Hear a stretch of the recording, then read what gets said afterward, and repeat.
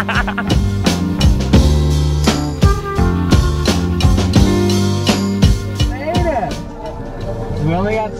only got stuck once. You driving through donkey?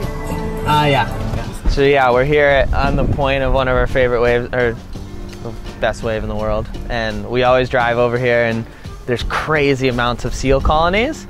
And we kind of noticed that there's like some of the seals get all tangled up and stuff. And this guy, he's a local legend over here, and he's like been dedicating his time to finding these seals and like tackling them and cutting the nets and fishing string off of them and stuff.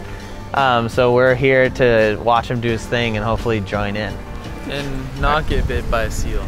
Yeah. If we do, it's okay. Yeah, we're just trying to help them. Hopefully they can feel that and they don't get all nuts.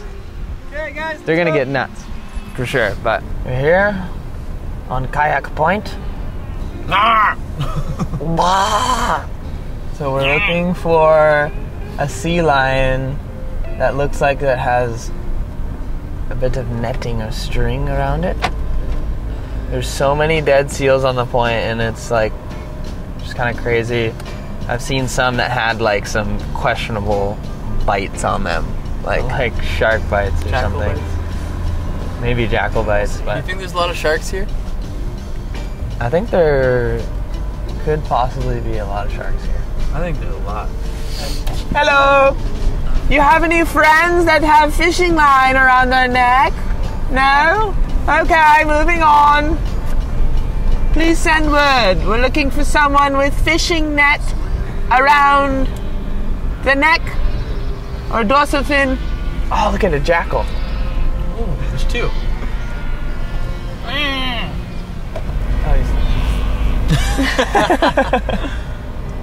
Oh, Oh wait, go ahead. I found one. Oh yeah, right here. The fishing net? See this right here? Where? Right to the left of this cruise ship, directly down. You can see the bunch of fishing line on it. Let's go talk to him.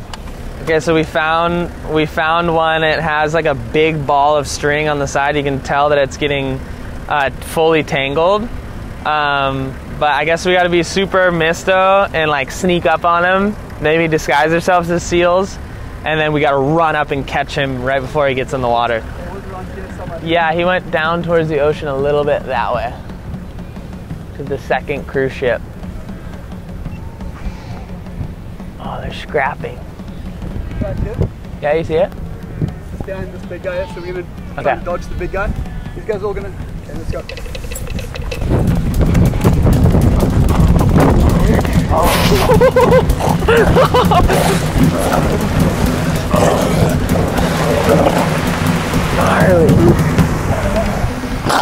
Oh. So look at, we got this guy right here, and he has a bunch of strings. What we're gonna do is we're gonna get in here and cut this thing free. Yes. You're free, buddy. Yes. There you go. Oh yeah, yeah.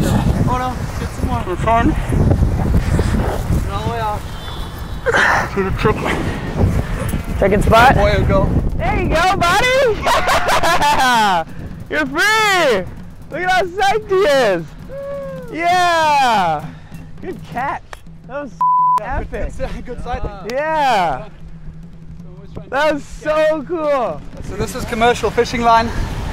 It's a massive problem. I want to say like 4 in 5 rescues at the moment is this particular stuff. Got a huge issue. So the plan is now to raise awareness to try and curb this. Get to the fishing industry. Tell them. Ban See, this. there's no way that's gonna. It's gonna be difficult to ban it. Just educate people, show them the damage they're doing, and rather bring it home. Don't chuck it overboard. Yeah, yeah. It'll eventually die once it gets Well, bigger. it'll suffocate because they grow so fast. He'll grow from like 15 pounds to like 45 pounds in 1 year. So as he grows, it'll cut into his skin, it'll choke him, cut into him, and eventually like sever his windpipe, or he just won't be able to eat anymore. He can't move. See, it's tangled around his back flippers as well, so he can't really move well. Yeah. Now it'll kill him within a couple of weeks. Oh, and we saved him! Yeah! He doesn't even wake up. These guys are still sleeping.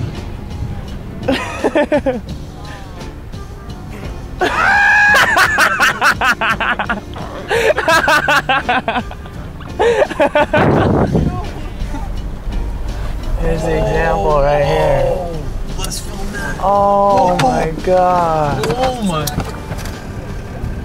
So this is a perfect example right here, huh? Yeah. You see, around his neck.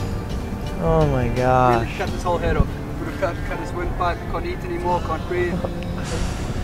Oh man. This guy's dumping the used line overboard, just seizing and taking it in. And They just dumped their used line in the ocean. Yeah. plan was actually set up maybe some sort of like GoFundMe or something to actually buy old line off these guys. Oh, okay. Just say, listen, instead of dumping it, like offer them incentive or buy it from them, and you set up like maybe a community project to do like basket weaving or something with the lines. Yeah. Create, like community upliftment too. That's cool. That's a good, really good idea. That's a really good idea. That was so cool, you guys.